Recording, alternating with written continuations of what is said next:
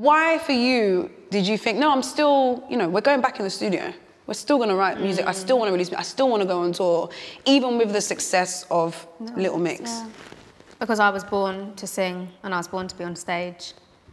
And there is something about feeling like you haven't really unlocked that potential and really shown people what you can do and what you're capable of. And I started out when I was younger, like, all I wanted to do was be a singer. Like, that was all I saw for myself. And I look back at my Facebook and like all these statuses that I put, like, Leigh-Anne is going to perform Madison Square Garden. This was in 2009. And lo and behold, we did. Like, these incredible things. And I just feel like I'm not done yet. Like, none of us are. Like, and when I say about unlocking that potential, that's for all of us. Like, there's things that you haven't seen us do individually.